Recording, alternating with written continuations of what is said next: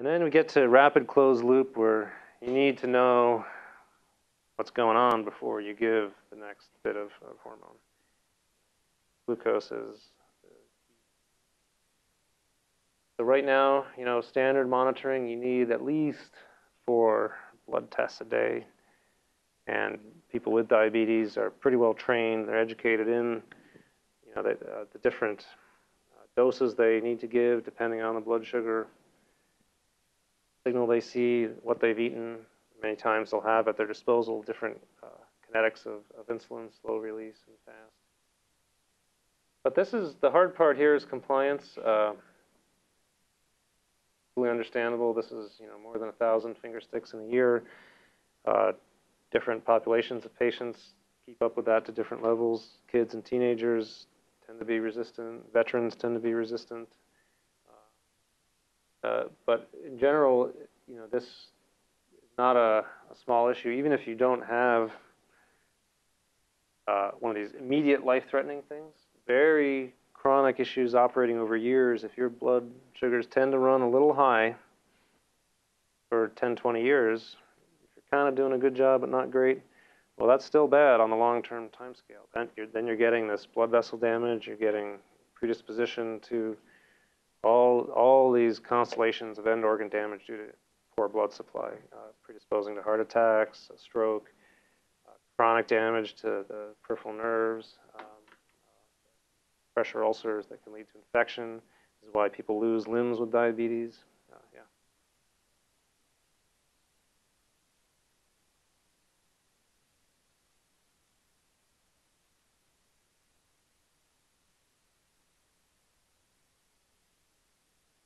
That's a great question. The question is, could you rely on urine glucose? One challenge with that is it doesn't really tell you what the blood glucose is, because it's kind of a downstream post-homeostatic regulation effect. So the urine glucose could be high, but that could mean it's already done its job and it's corrected the blood glucose, which is now perfect.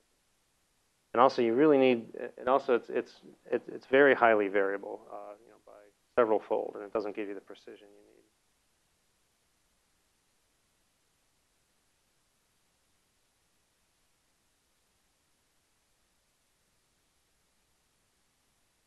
Yeah, this is actually, this just came out in the last couple of months. There's, you might have seen some news stories about it. In fact, we should probably post those. It's still, I would say, jury's still out on how safe or effective it is, but that's exactly right. There are ways of using interstitial fluid and accessing it. Contact lens is one way, and actually, we'll show you another interstitial fluid detector as well.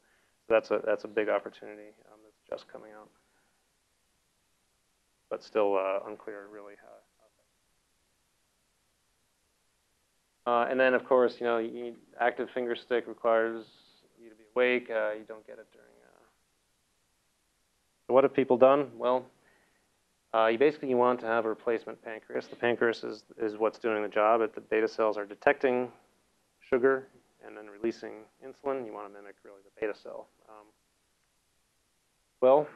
So if you could imagine what it would be, it would be doing that role. You could imagine a pump, and indeed many people have these now, pumps that have a direct delivery, direct access through the skin for delivery of insulin. And there are different ways that can have glucose sensing that can be separate from the pump, and it sends the glucose signal. Of course, here, this is raising the other problem. You detect glucose, but then you've got to deliver insulin, and both of those involve access. Now, a lot of people have the pumps. Particularly young people are very resistant to this as well. They really don't want to have pumps. It's still a challenge in medicine. Even though the right device kind of exists, you have very poor acceptance by a very large. So what else could you do? Well, we'd like to have things under the skin. They just don't like being attached to this machine. It definitely could put something under the skin. If you could, maybe even a cellular artificial pancreas, that would be good. Or if you could somehow shrink everything down and make the whole thing less obvious, that would also help. So, you know, miniaturization is actually pretty useful. So there are now sensors that, including the contact lens strategy, but also little patches that you can put on the skin that don't directly measure the blood vessel glucose, but they measure the interstitial fluid glucose, which is the fluid sloshing around in between cells. It's not in cells, it's not in vessels, it's the third space, interstitial fluid. And that tracks blood glucose pretty well, much closer than urine. And by imposing little electric fields, you can help drive that interstitial fluid toward and away from your sensor. And you can make measurements which are pretty accurate without penetrating the skin. And this is now, you know, there are some drawbacks to how long the sensors last is an issue. Where the data goes, how it gets processed is an issue. Now, you can actually, though, have this even on a wristwatch. There's a gluco watch is available now. You can measure interstitial glucose. Still, of course, there's still the insulin delivery issue, but well, you got to still calibrate it with a finger stick, but you get every 10 minutes you get a measurement. Again, there's some skin irritation. The sensor has a finite lifetime, has a 2-hour warm-up period, but still. So this whole interstitial system basically drives movement of this interstitial fluid using very low intensity electric fields, and that is something that solves the detection problem ultimately, but this biocompatibility is probably a limiting issue. We see this in all kinds of tissue hardware interfaces. Mentioned with deep brain stimulation, the electrodes in the brain, they'll work for a while, they'll stop working after a couple of years. And what happens? Well, there's a tissue reaction. The tissue reacts, builds up, encases the invasive element in the glia, and it stops working after a while. Similar principle everywhere, and it's a common theme. We're always looking for ways to improve the compatibility of our hardware with the tissue. It's kind of interesting, though, to think, reflect on how far we've come. So the initial pumps.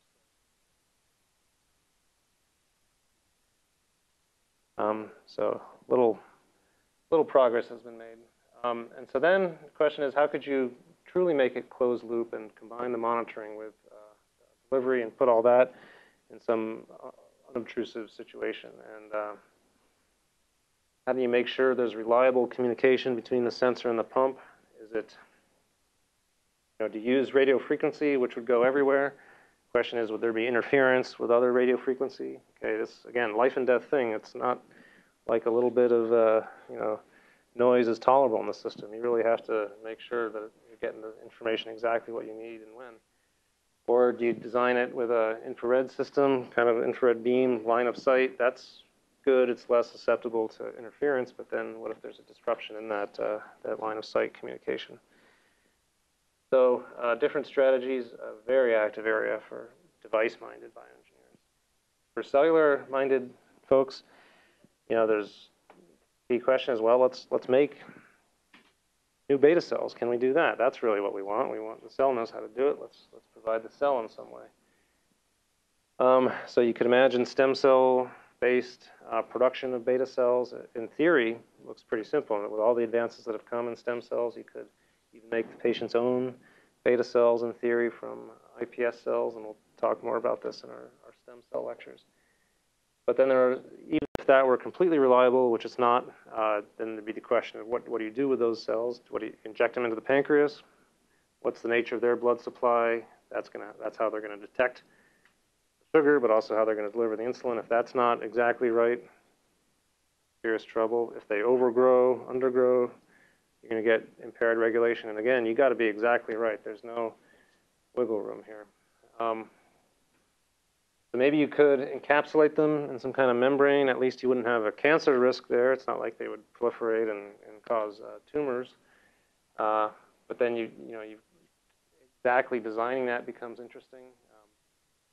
Protecting them from the immune system, but They still need access for nutrients and oxygen, and so they have a permeable membrane of some sort.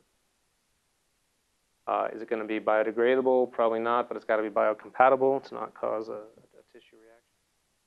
And so there are a lot of interesting sort of islet sheet technologies that are being a lot of engineering problems, not nearly as simple as you'd like.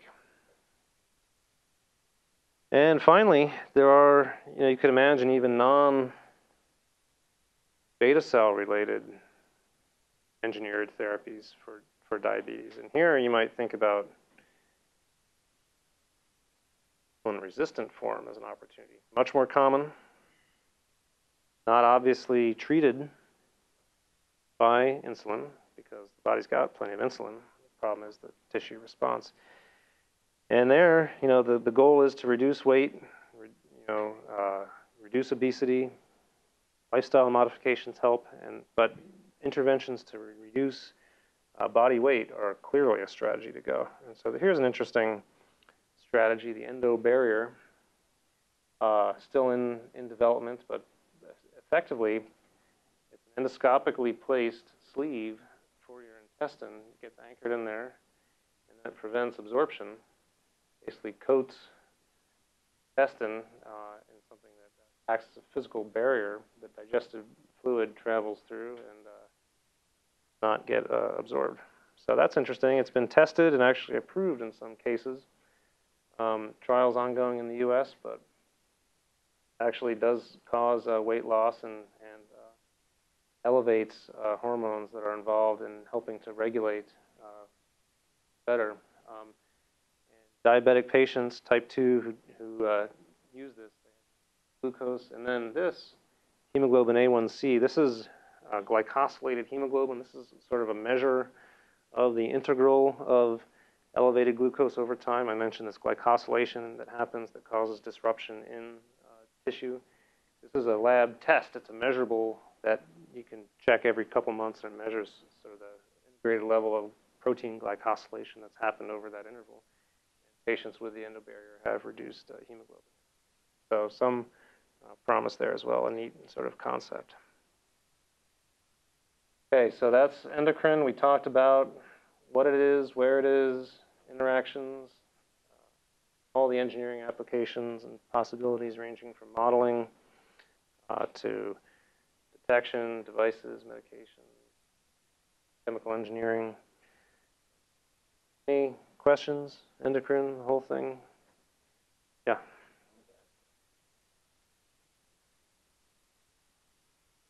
How does the tissue lose its sensitivity to insulin? That is a kind of the million-dollar question. If we knew that, we could probably design better therapies for insulin-resistant diabetes. To my knowledge, it's simply not known. If anybody else knows, but it's a fundamental mystery. Why it relates to weight and exercise, not clear.